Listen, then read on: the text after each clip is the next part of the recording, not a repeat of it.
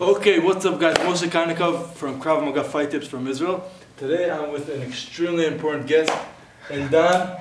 He's a professional fighter on the ground. He's doing jiu-jitsu almost 30 years almost? Yeah, something like that. Okay, and he teaches Gracie Jiu-Jitsu, which we're going to hear all about. I'm sure you guys heard of it a little bit, and we're going to hear about a little bit from Dan right now.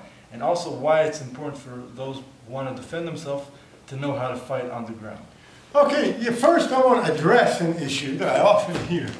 People will say, look, you know, I've devoted 20, 30 years in my art, and I'm an expert at stand-up fighting, be it, you know, karate, taekwondo, muay thai, boxing, kickboxing, whatever. And I'm an expert at the stand-up stuff. So why do I want to take the guy down? I can just finish the fight standing up. If you can finish the fight standing up, great. I have nothing against that. But what if you wind up on the ground against your will even? Now, Muay Thai fighters understand that because there are takedowns in Muay Thai. They don't continue to fight on the ground, but there's still takedowns there. So I could wind up on the ground against my will, number one, in which case I have to know how to fight there. There's another very important reason, however. You know, all of these sports, be it boxing, Muay Thai, kickboxing, all these contact sports in stand-up have weight divisions. Because in striking arts, weight divisions are very important. And so if I'm going to go up against somebody larger, stronger, faster, more athletic, younger, whatever, and do I really want to trade punches with this guy? And if we take an example, go look to the Olympics, right? Look at somebody, a world champion javelin thrower, and you see how he'll run and he'll launch that javelin and just throw it at astronomical distances. Ask that same Olympic athlete to throw the javelin from his knees, and then ask him and see how far it goes. Then ask him to sit down on his tuchus and throw it and see how far it goes. And then ask him to lie down on the ground and throw that javelin. What happens is, every time you take a joint out of the equation, you remove power from a strike. Right? Any boxing coach will tell you the power of a right cross doesn't come from the arm. The arm gives it the final snap. The power comes from the body, from the whole body mechanics, right? Starts at the ground, goes through all of the joints, but it's mostly lower body on the punch. So if you take away all of that, you've taken away his striking power. So if we go, for example, to a situation where, for example, if you lie down, and let's put the head up towards the camera. Okay, now from here, let's say I have underneath me a world champion boxer, Moshe Karnikov. He is an expert at martial arts himself, so I don't even need to use somebody else as an example. I can use him. He has a lot of power in his punches. Okay, I know that. I'm experienced. Now, when he's punching up from the ground, though, look at this. How many joints does he have? He's got this joint from the shoulder, plus he's punching against the ground.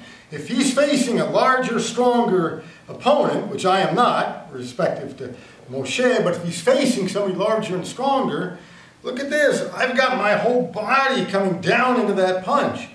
Plus, the hips give me the reach over him because I have the mounted position.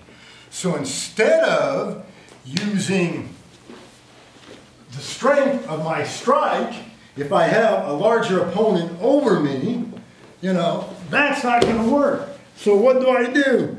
First I hug, I clinch. Okay, now, can he punch it? And I drive the weight forward. Can he punch me? Yes, but not with a lot of power. Okay, so from there, that's the basic upa. The first move I learned, actually from a private lesson that Hoyon Gracie himself gave me from his garage in Hermosa Beach in 1981. And at that time, I didn't have the sense to understand what he was offering me. It wasn't until 1994 that I really started studying, learning jiu-jitsu.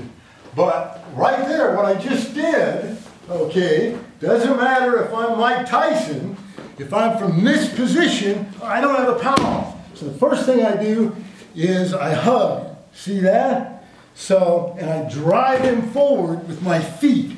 So I don't even let him sit back and start punching me. Because one punch might be all it takes to finish me off right here, knock me unconscious, and then that's it. So as soon as he sits back, or as soon as he even gets mounted, I hug. And I keep his weight on his hands by driving with my feet and lifting up with my hip. Now, if I'm keeping his hands busy with weight, then it hinders his ability to punch me, right? Because I've got your weight on them. You've got heavy hands. I climb up to my head is at the level where he is. And I can either, he's already hugged me here, I can either go to this side immediately, or if I see him already going to punch me from there, he goes to punch, I might just wrap. And then I reach. And that's the upa. That's the basics. To really learn how to do that, I want you to come and take a lesson with us at Gracie Jiu-Jitsu Assailant, or there are other Brazilian Jiu-Jitsu schools around in Israel if we're too far away. You also have gracieuniversity.com that you can check out, and you can get a group of training partners and just train on the internet and still give us a shout out and come. And if you live, you know, in a lot or somewhere real far away, but you can still come and train with us periodically. But well, thank you so much. Yes. That was one way to get out of the mount position. Yes. But there's many more. Many more. And if my opponent, like Moshe Konikov, is sophisticated, then I may need several of those to get out. But that's a very good start way for just somebody in the street that's trying to punch me if I'm on the bottom. And maybe in the future we'll do even other more techniques of getting out, other ways of getting out of the mount and different cool, important stuff. Sounds good. So guys, have a great day. Leave your comments down below. Thank you so much, Erdan. Make sure you follow Gracie Jiu-Jitsu at Assailant, and make sure you train and stay safe, guys. All right. Thank you very much, Bo. Okay.